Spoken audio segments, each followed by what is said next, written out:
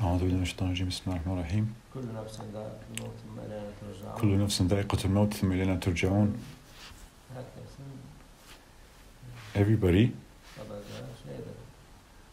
will be tasting death. Our Holy Prophet ﷺ states, استعذ بالموت قبل الموت. So it's going to happen to everybody. There's no escaping from it. It is a reality. It is a great reality.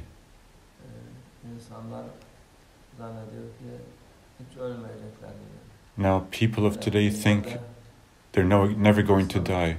Especially these days, there is an illness that's going around,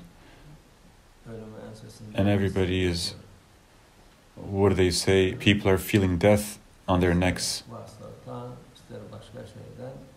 But whether from this illness or something else, everybody will go through it. But the issue that the Prophet ﷺ spoke about is important. Be ready for death. There's no solution to death, but be ready for what is after death. Death is a stage, it's a way, and it's a path that everybody will go through. Whether that path is good or hard, for those who are ready for it, it's not hard. Those who are ready will pass through it with ease. Our Holy Prophet ﷺ says that it's like, for a mu'min, it's like moving from one room to another. But for those non-believers and those who rebel to Allah and who do not acknowledge Allah, it's hard for them. Therefore, there's no need to be anxious in this world, in this life. People now, because of this illness, are taking precautions. Countries are being shut down. People are not leaving their homes. They cannot leave.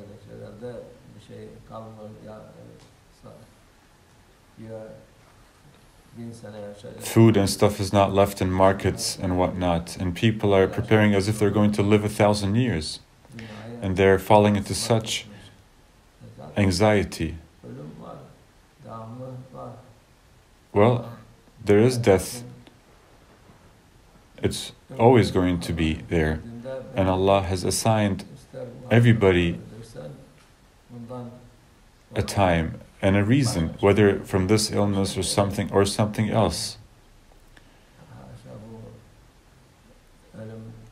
And even if it's from something else, hasha, far from it, this illness is not acting by its own self, by its own intelligence. It's through Allah's will and granting that some causations occur, and because of that cause, people die, they pass away. Therefore, to take precaution is to take precaution for the hereafter. That's what's necessary. At every moment, a person, whether from corona or cholera or other pandemics,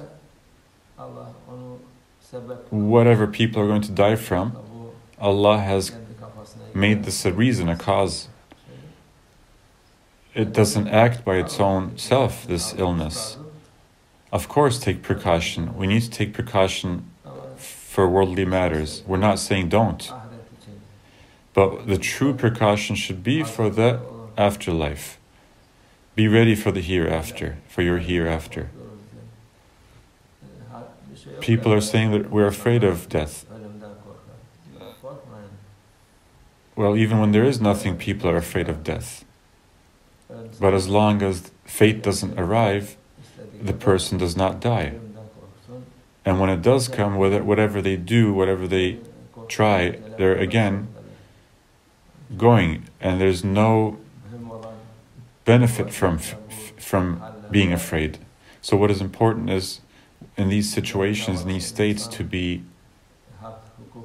for people to look at themselves. Do they owe anything? Have they infringed on the rights of others? Let them apologize, and with regards to things to do with Allah, let them repent and Allah will forgive. Allah is the ever forgiving. So there's no need for anxiety and worry. Whatever Allah says and wills happens. As long as you are with Allah, you are at ease and you will be saved. If not,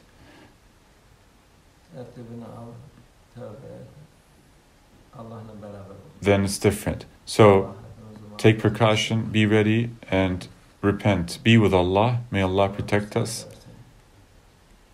and may He give victory to Islam.